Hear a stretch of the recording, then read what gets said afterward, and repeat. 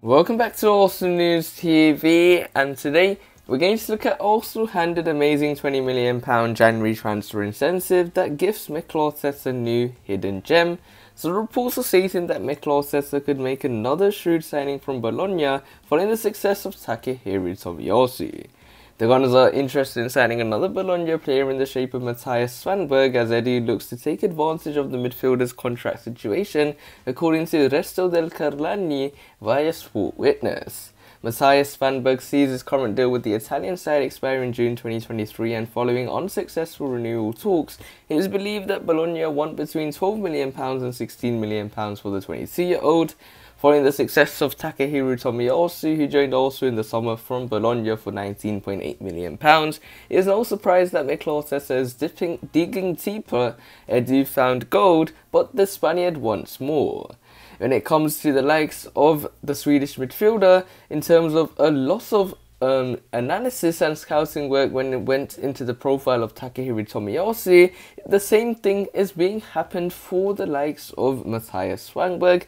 He is highly rated and young, and he's doing really well, and the time is potentially coming for where he's looking for a big move away and following Takehiro Tomiyasu's footsteps.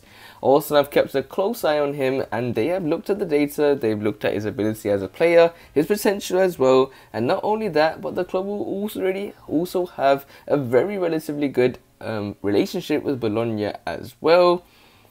When it comes to Mattias Svanberg, it looks like Arsenal are copying a transfer method that has worked for the likes of Liverpool and Chelsea for so long, by getting the likes of under-the-radar talents such as Svanberg. When it comes to Mattias Svanberg, he knows that he is that hard-working midfielder that Arsenal definitely need in that midfield.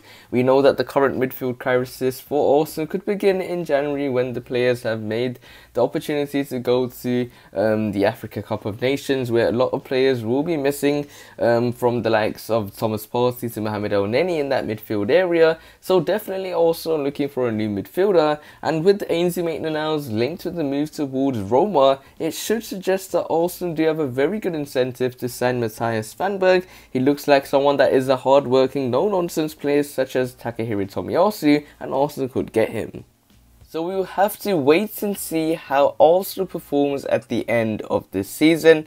If you want to see more daily videos from Arsenal News TV, make sure you click the subscribe button, hit the like button so I know if you enjoyed the video, and share the video to your Arsenal friends and family. Click one of the videos on the screen, and I'll see you there.